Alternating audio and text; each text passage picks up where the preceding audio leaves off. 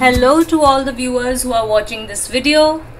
In this video, I'm going to share about the whiteboard in Zoom and its features and a few more features. Before I start, I would request you to click the subscribe button if you have not subscribed my channel yet. I assume you have done so thank you. So let's begin.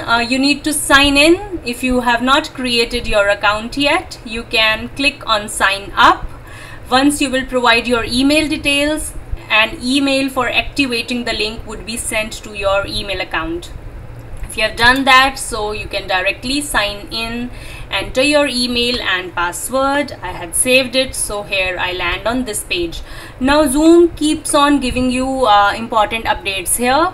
If you have not updated Zoom 5.0, please update it.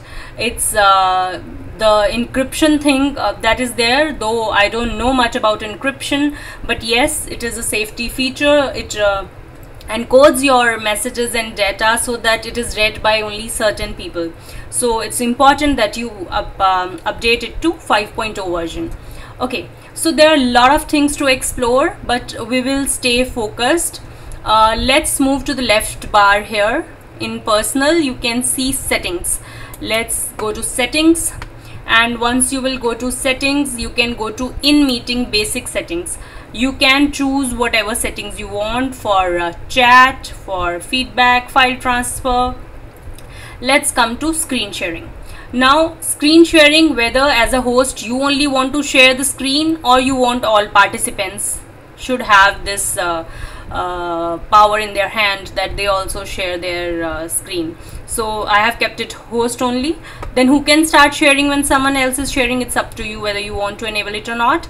Disable desktop screen share for users, it's up to you. Annotation, very important, though I have made a different video on it, but I would suggest you to click it so that you allow saving of shared screen with annotations if you are making one, and also you disable annotations on the part of participants. Allow sharing whiteboard during a meeting. You want to save it, not, so you can make all the settings from here. Now these settings will be saved. Further, you can see there are advanced settings during the meeting. You can go and explore. Regarding the breakout room, I'll cover that in my next tutorial. So once you have done the settings, let's start a meeting. Host a meeting with video off or on, it's your choice. So open Zoom meeting.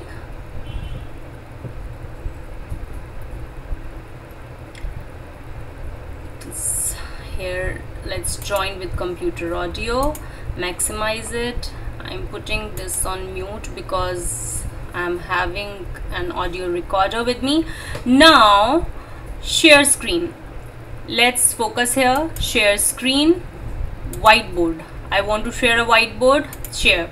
I want to tell you that if you have a touchscreen enabled high version system, your laptop or desktop, then a moon sign will also appear in this bar, and you can change this background of white to black or any other color, and you have more controls and more features.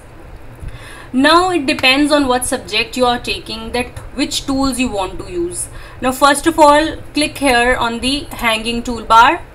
Now here unmute is there. You can see more options related to it. Video off is there.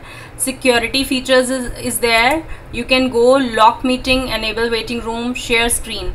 You want to allow your participants to share screen, you click it. You want them to chat, click it. You want them to rename themselves, click it. Unmute themselves, no, I don't want them to unmute themselves, so I can disable it. Annotate on shared content, please disable it. I don't want the participants to spoil my screen or draw or scribble on it. So annotate on shared content, it should be disabled. The participants should not be allowed to do that. Now here are other settings. Here is whiteboard toolbar that is already coming, and then chat and recording and meeting info. Allow participants to annotate. I have already disabled it. Show names of annotators. If you want, if this setting is enabled, then you can click this to see who is annotating, just to scold, otherwise there is no benefit. Okay, hide floating meeting controls, it's up to you. Share computer sound and optimize share for full screen video clip. Now these are the options. Now say I am teaching something where I need to write and then explain. I may use a text box. Now this text means I'm using a text box when I am explaining something. For example, say I am explaining a topic of personification and I need to write on it, so I can write, I can use this. Now what is this? I'm putting this is a literary device, and further I want to give examples, so I'm using its first example is the sun smiled, so whatever, I mean I'm writing it. My second example is the wind shouted heavily, or whatever, the wind shouted terribly at me. Now I want to explain these, and then I want to use spotlight here. Now this is a spotlight, that the sun smiled, so this word smiled is personification. Now if I want, I can use this also. If I want to draw, I can draw also. So I have a lot of options here. Now say I want to clear this all, I'll clear all what I have written. Now I am not using the spotlight and I want to use, for example, I want to draw something. I am teaching maths and I want to make a triangle here, and I am using lines here, and then like this. I'm so bad at it. No, I'm not. Okay, so this is a triangle. I have made a triangle. I want to explain something related to it, and further I want to give names, so I can select whatever I want to select. In our hanging bar there was a whiteboard pen also, so we can use that also. I want to write A here and then B. If you have touch screen, you can use your fingers also to write. So I have named this triangle ABC, and further I can go, you know, this angle is equal, angle A equals to angle B, and then you can further go on explaining. So there are various things that you can use from here. If you want to draw any shape, you can say, if it is correct, you can say it's correct. If something is wrong, you can use the wrong sign here, ki this particular thing is wrong. And if you want to undo it, you just undo the last step that you have done. You want to redo, it is redo.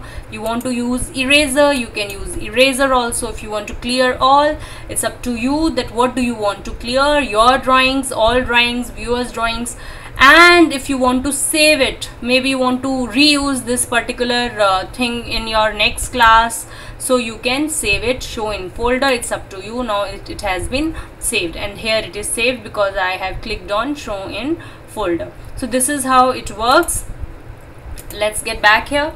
Now these are the basic features that are available here, and the basic tools that are there. If you will upgrade it, you may get further more features. Now I think we have covered almost all. So you know, if you want that you have a circle, yeah, we were exploring more options here. You want to draw a circle, so you can go and click here a circle.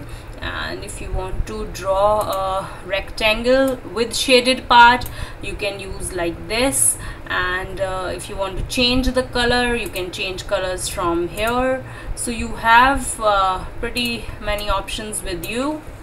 You can play around. It depends on the class you are teaching, on the subject you are teaching. And if you don't want, again, you can use the text box here and then put your stuff in it. For example, you can do it like this also.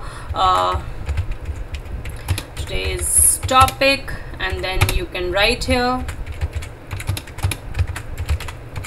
So it's up to you what you want, how you want. You can always cater to that. So this was the basic use of a whiteboard. I'll click here on stop share to stop sharing this screen. So that wasn't that tough. I hope my video would have helped you to explore new features.